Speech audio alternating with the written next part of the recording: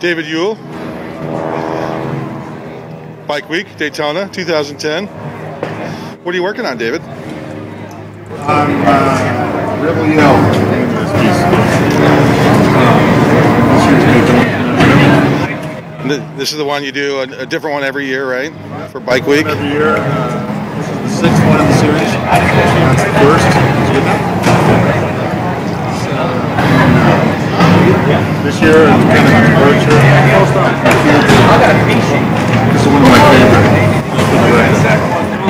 It'll go down in history, one of David's favorite pieces all time. Yeah, I really like it. And with these, you sell them only through the end of the rally, right? Yeah, we'll sell these until Monday, which is about 4 days away. So, a little bit more time left. Done forever.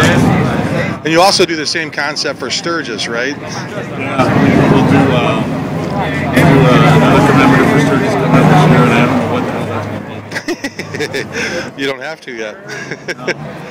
I'm going to pull in on the piece here a little bit. This is Sterling, a kid. Sterling, David's son. Yeah, these two kids are from 1940, and Sterling is from the 2000s. Yeah, it's much younger. You know, one thing that might be lost. Both dead now. One thing that might be lost on in this piece is the actual racing on the beach, which is the reason people are here in the first place for Bike Week. Yeah, maybe they're just not seeing those two little guys flying down the beach. And of course, the no swimming sign, perfect.